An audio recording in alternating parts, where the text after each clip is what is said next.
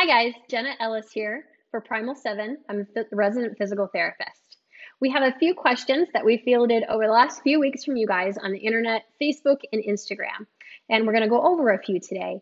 The next group that we'll go over, I kind of lumped together because they are kind of playing off of each other. So I'll read them all. The first one is from a Facebook group question, and it says, I have hip arthritis with a scheduled hip replacement in September. Any exercise you would think would help me prior to surgery? The second one is, hi, I just ordered my Primal 7 unit yesterday and I'm looking forward to getting started. I was excited to see this one come out because both of my hips are artificial and over the past 30 years since the first replacement, I've had major differences in my leg lengths. They are now even, but there's still a lot of difficulty associated with it for me. Exercise, when I was able to have a trainer, was quite helpful, but it's no longer an option. Is this program suitable for those with artificial joints? And then the last question that'll kind of be lumped together with these comes from, I think it was just an email that somebody emailed us saying, I have an inflammatory arthritis and it affects my hips and my shoulders a lot. Are there any recommended gentle exercises for the hips to try to get moving again? Well, thank you guys so much for your questions. Just right off the bat, I do want to say that these knee and hip programs that we've programmed here in the last few weeks are actually very suitable for those who have undergone total hip and total knee replacements and also that have inflammatory arthritis issues. These exercise routines were designed to be short and not have a lot of excess pressure on our joints. I designed them to be kind of like a home exercise program that initially I would give somebody in the clinic to go home and start with at home. So week one in those routines is starting out very easy, normally with isometric exercises, which are holds, to help kind of build muscle memory and get the muscles to fire and remember how to work again properly. Some things that I would definitely think about specifically before your hip replacement is starting to get everything stretched out. So stretching out the front part of your thighs and your hamstrings. You can refer back to our knee and our hip programs in weeks 1, 2, and 3, and you'll see progressions of each of those exercises. Hamstring stretch is in preparation, and your quad stretch is actually in restoration. Pick whichever one you choose. Start out slow.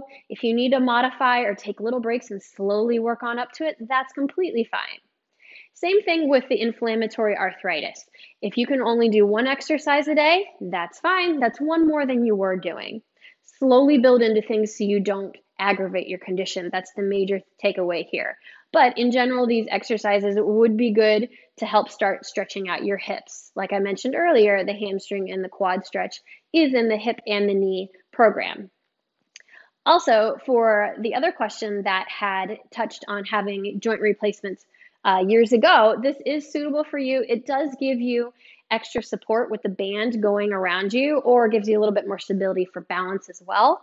And it helps you go through the range of motion that you are comfortable with. So for instance, if you're doing a squat, if you only want to go down a quarter of the way, that's completely fine. You're still getting those quadriceps and glutes to fire, and you're keeping your core nice and tight so that you get some core stability work as well.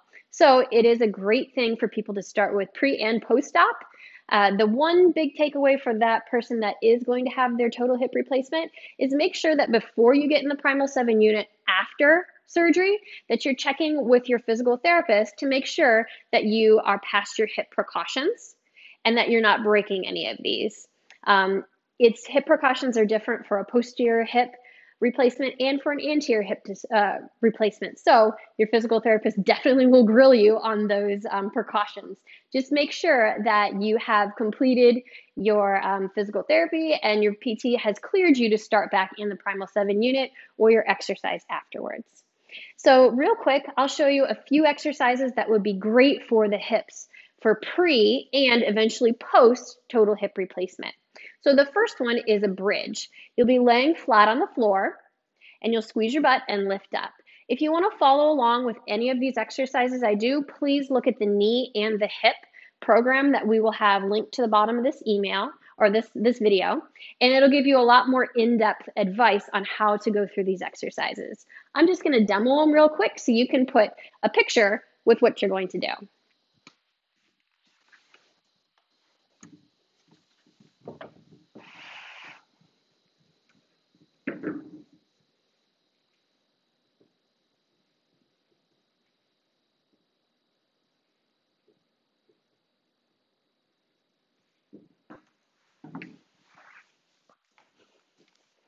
All right, so that one was the bridge.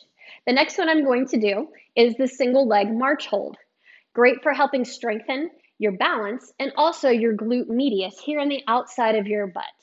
That one is really essential for any total hip replacement because it keeps your hips level when you stand on one foot. When do you stand on one foot?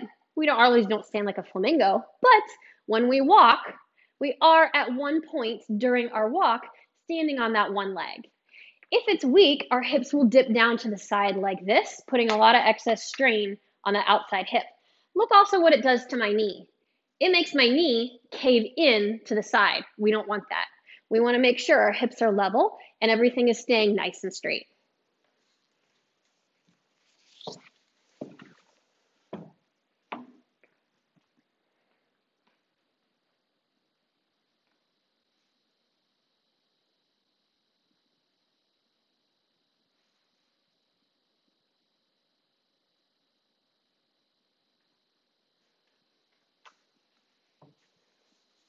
So that was our single leg march hold. The next one I'll do is standing abduction for the outside of that gluteus medius muscle again. So this one can be a little bit tricky sometimes. It's best if you face forward, facing out from the rings first, press your foot down into the band, and then turn to the side. That way you're not getting jumbled up in the straps.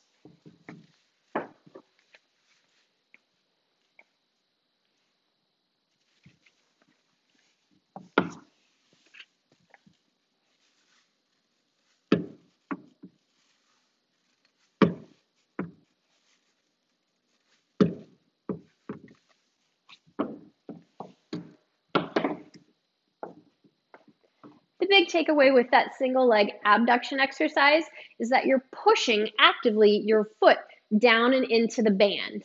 If you just kind of let it rest there, you're working it, but not to its full maximum potential. Make sure you're pushing actively down into that band. If you have any other questions, please refer with these exercises, please refer to our hip and knee programs. There's an introduction and also instruction to the whole entire thing, plus a follow-along video that'll help you get into good positions and be able to learn the exercise properly. If you have any questions about anything, please let us know. But in the meantime, keep up your stretching and your strengthening, nice and slow and easy. If you only have to do one a day, completely fine. It's up to you. Make sure you're listening to your body, but still trying to progress forward at the same time.